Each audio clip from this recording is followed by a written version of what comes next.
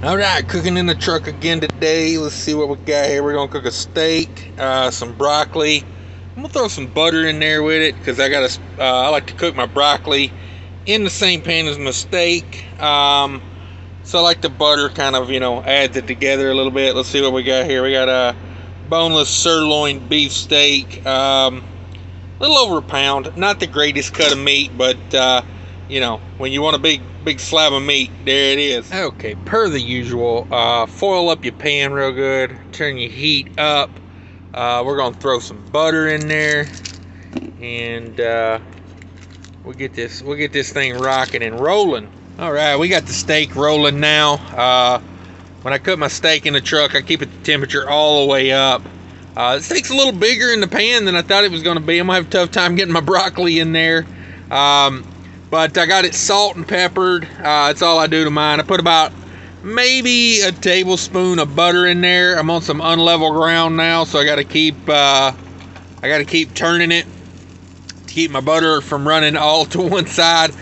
These are the challenges you will find cooking in a truck. But there it is. We're gonna let it ride for about maybe 5 minutes on that side. When I flip it, I'll throw the broccoli in.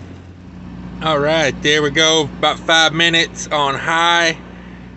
Flipped her over there. Put my broccoli in. I like to let my broccoli cook in that juice, that meat juice. Put a couple, I don't know, probably like another tablespoon of butter in there, just to kind of help, make some juice. And now I'll take another piece of foil and put it over the top, and that'll kind of steam that broccoli a little bit for me. Alright, there you go. That's how I like to do it. Put a little piece of foil over about half of the pan. The meat juice, of course, this is the downhill side over here, so all the juice is running down into the broccoli, and then it's steaming out.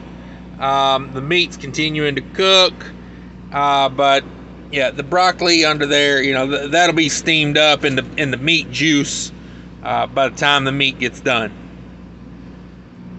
Alright, there we go. We're done up. The broccoli is soft and steamed. Steak is ready to go. I cut that thing into 3 pieces. I picked the most done piece. I'll let those other 2 finish up. Have me some leftovers tomorrow.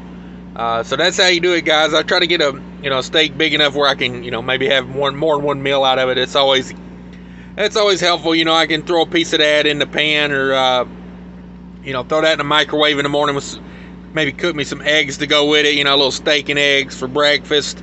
But that's what's for dinner, guys. Beef and broccoli. I got my mouth watering. The broccoli is perfect. It's cooked in that beef juice, so can't wait.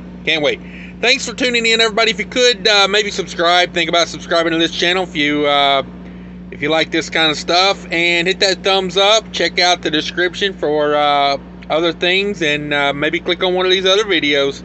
Thank you for watching. Bye.